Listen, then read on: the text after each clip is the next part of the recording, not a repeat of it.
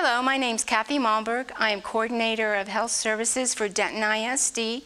I am here today on behalf of the 42 Denton ISD school nurses who want to remind you to stay healthy, protect yourself, and continue to practice the healthy habits that we are all learning.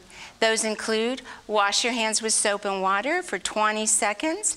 If you don't have soap and water, you can use hand sanitizer. Try not to touch your face. Try to keep some distance between you and other people, and to clean frequently touched surfaces. And stay at home as much as possible unless it's absolutely essential that you go out. I want to assure you that your school nurses are available to answer questions. You may email them directly or at healthline@dentonisd.org. We have nurses and additional staff available to answer questions. In addition, if you are ill, please contact your doctor. If you don't have insurance, you may contact the local health department. If you need resources, please call 211.